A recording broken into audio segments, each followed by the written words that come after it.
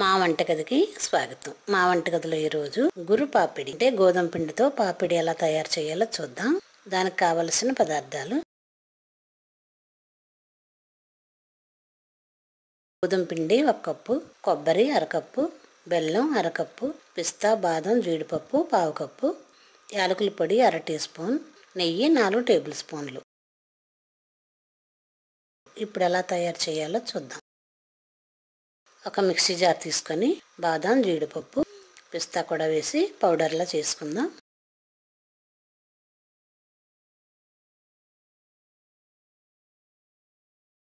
అలా వచ్చిన dry nuts powder దీన్ని ఒక ప్లేట్లో తీసుకుందాం.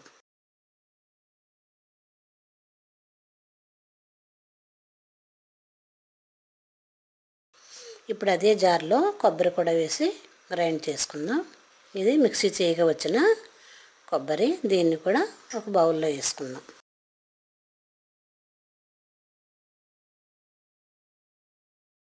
ఇప్పుడు పాపిడి ఎలా తయారు చేయాలో చూద్దాం.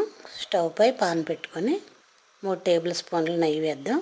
నెయ్యి కరిగిన తర్వాత దీనిలో 1 కప్పు గోధుమ పిండి వేసి వేయించుకుందాం. ఇలా నెయ్యిలో వేగి చక్కటి స్మెల్ వస్తుంది. మంచి వాసన వచ్చేంత వరకు వేయించుకొని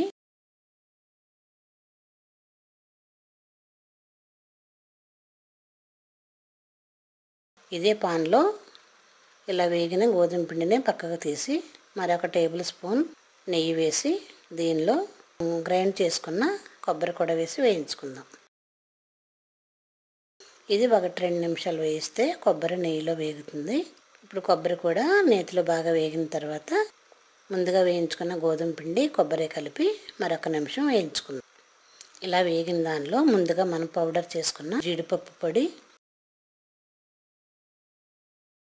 యాలకుల పొడి వేసి 1 నిమిషం కలిపి స్టవ్ ఆఫ్ చేసుకుందాం.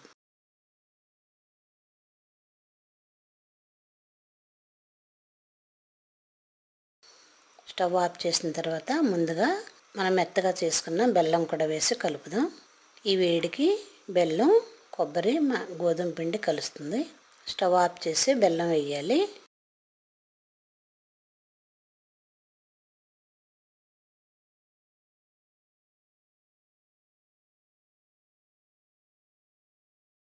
ఇప్పుడు ఇలా కలిసిన ఈ మిశ్రమాన్ని ఒక బౌల్ తీసుకొని దానిలో వేసుకుందాం. బౌల్లో వేసుకొని మనం పీసెస్లా కట్ చేసుకోవడానికి అనువుగా దీన్ని గట్టిగా ఒత్తుదాం. బౌల్లో ఇలా గట్టిగా ఒత్తి దీనిపైన మిగిలిన జీడిపప్పు పొడి కూడా వేసి మనకు నచ్చిన ఆకారంలో ముక్కలుగా కట్ చేసుకుందాం. పౌడర్ చల్లి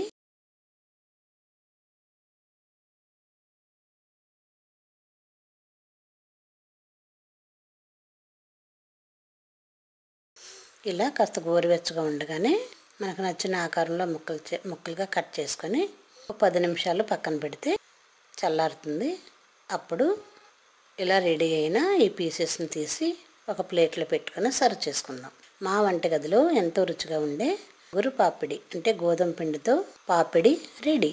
మరిన్ని వంటల కోసం మా వంటగదిని సబ్స్క్రైబ్ కాగలరు. ధన్యవాదములు.